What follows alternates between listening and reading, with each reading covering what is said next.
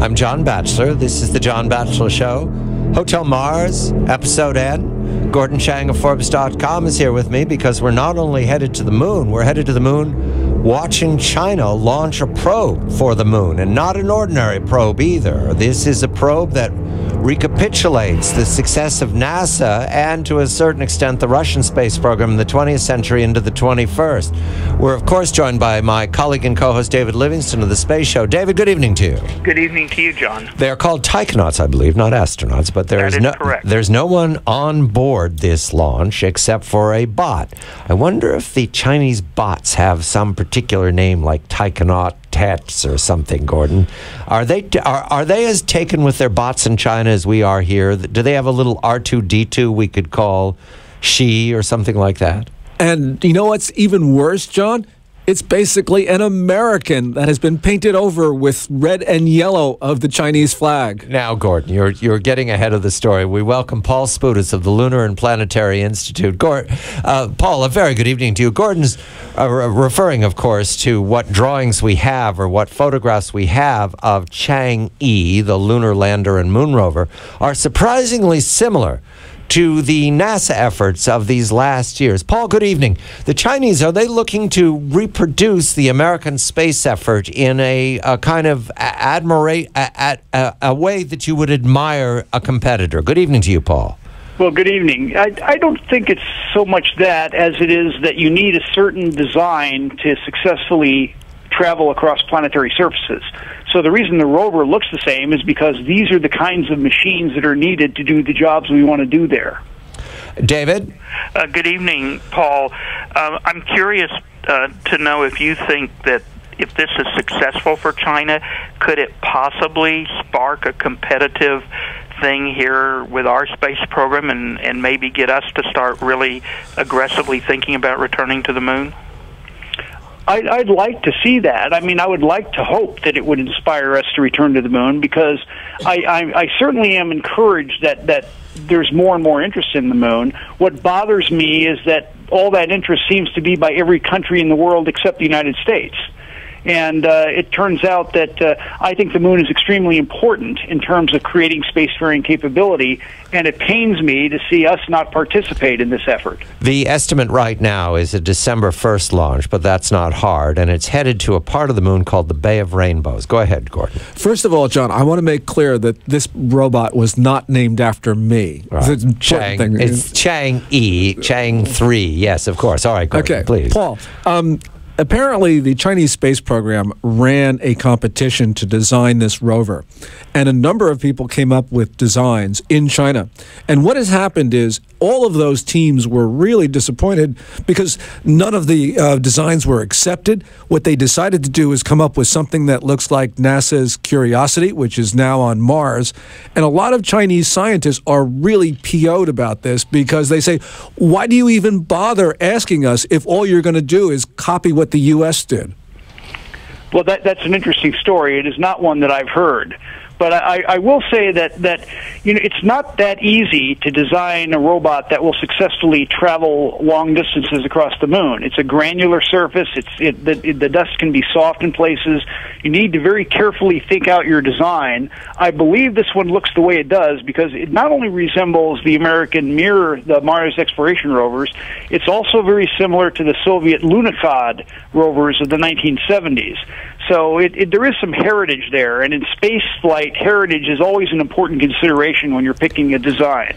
The people in the back of the room in my studio, Paul and Gordon and David, are raising their hands. These are the shadowy figures that sit in on every show, saying, please, John, remind people that the reason the Chinese lander and rover resemble Russian and American plans is at least raise the suspicion that it's because they were stolen plans. All right, just mention that. I have now. My paranoid crowd is satisfied. We'll go back to the case at hand.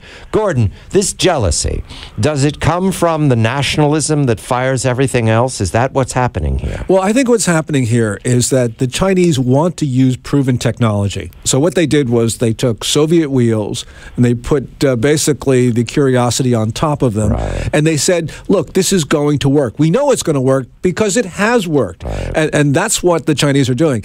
The Chinese point out something very interesting, and that is they never fail in space.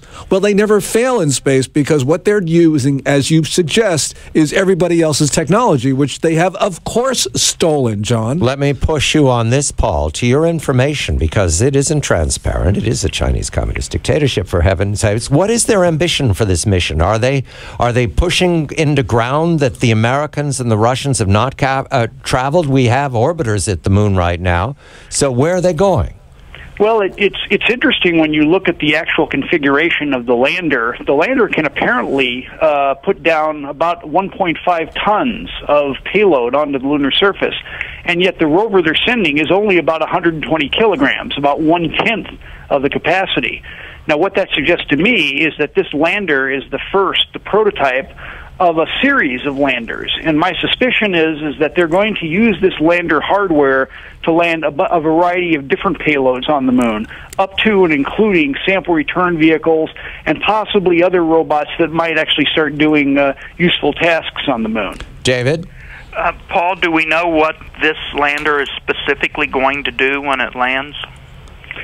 Not in great detail. You can tell a little bit by the published instrument payload. It's going to measure the surface chemistry, it's going to take color pictures, it's going to try to determine the composition of the soil, the physical nature of it, and the rover is going to go on a traverse of probably of several kilometers at least, examining the terrain, sampling the soil, and looking for specific compositional clues to the origin of this part of the moon.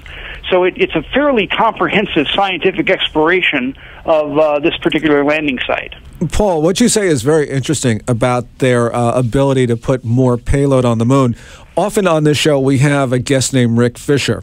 And Rick talks about how the Chinese military wants to use the moon for military purposes. And I suspect that if Rick were here right now, he would be saying that essentially they're going to be putting missiles up there or something to surveil, for instance, American satellites. And you underline a fact. We need to reestablish it here, Gordon. The Chinese space program is entirely military, which is why they do not participate in the ISS. Absolutely. And it's just a military program. And even though they say they're interested in science, the Chinese military is always lurking in the background, even with their civilian scientists who are attached to the military. And this is an important fact that we've got to remember when we think of cooperating with the Chinese, as we did with this exoplanet thing at the Kepler conference. We are being taken to the cleaners. Or stolen from, simple. Paul, I want to press again, because you mentioned the payload, and they're not delivering a big enough payload. But is there anything new here? In other words, is there any science going on, or is this just a demonstration or an aggrandizement, supranationalism? Well, I think there is some new science, but fundamentally it's more of the demonstration and development of a capability. Yes, it's true that there have been other rovers landed on the moon that have explored it. They haven't been to this site, so anytime you go to a new place on the moon, you're doing new exploration. But in the case of Chang 3, I think their principal objective is to develop and demonstrate the capability to put fairly large payloads down on the moon.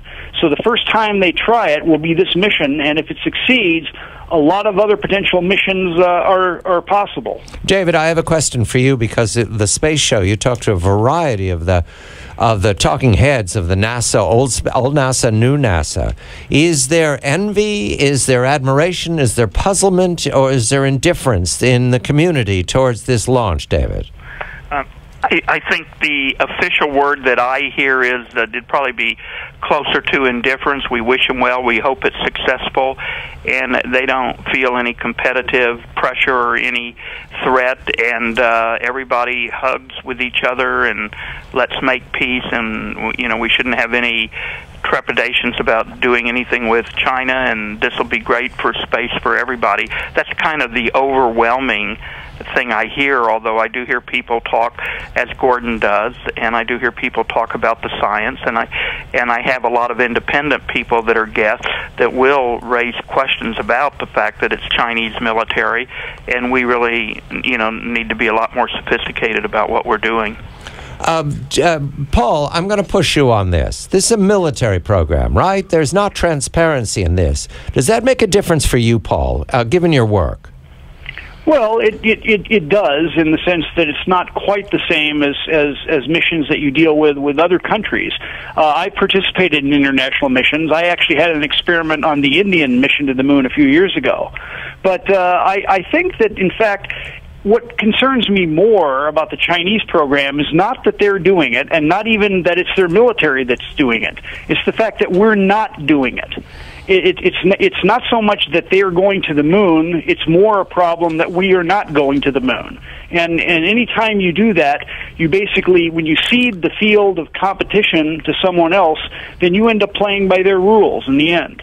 Absolutely, Paul. I couldn't agree with you more, because I think that we need to understand that the United States, even though we've been to the moon, as you say, there's a lot there that we don't know about, and we should be there doing the scientific experiments along with everybody else. Amen to that. The launch is December 1st, and we're talking about 5 days out, putting it on the surface of the moon. And Paul, do we have a sense of how long the mission is? Could this go for weeks if they got a nuclear engine on board so they can run like Curiosity and it could dominate news for years?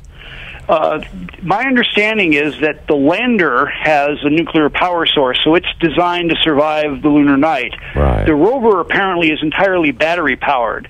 Now, I don't know if it can hibernate and survive the first lunar night or not. On the moon, the nights are 14 days long. It's a very long period of time. It's extremely cold. It's difficult to survive solely on battery power. So at least the lander should be a multi-month mission. It's not so clear what the rover is going to do yet.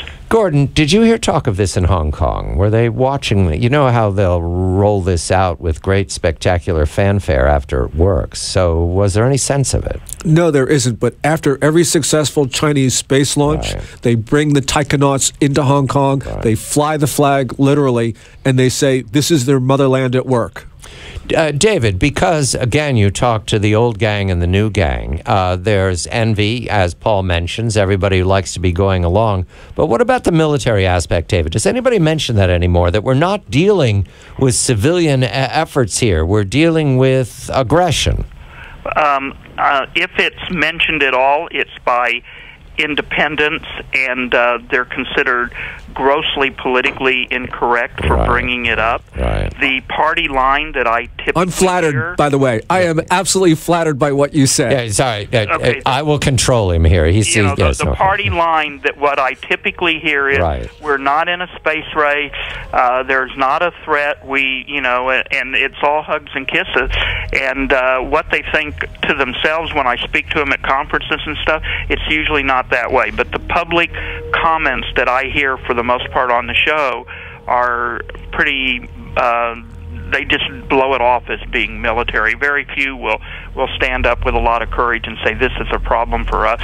And most agree with Paul. In fact, I'd say 90% agree with Paul, as do I, that the real issue here is that we're ceding the moon and some of our space program to others, and to others who do not believe in a Western approach to democracy and capitalism and things like that. And it's a big mistake for the United States that we will pay dearly for. David Livingston, Dr. Space of the Space Show. Paul Spudis at Lunar and Planetary Institute, watching the skies. The launch is scheduled December 1st. I mentioned that there's a contest, and I don't know the winner right now, a contest for the name of the rover. The leading candidate for name is U2. Jade Rabbit is what it means, and U2 is a white rabbit, pet rabbit, accompanying the goddess Chang on the moon in a popular ancient Chinese myth. The Chinese go to the moon. Gordon Chang of Forbes.com. I'm John Batchelor.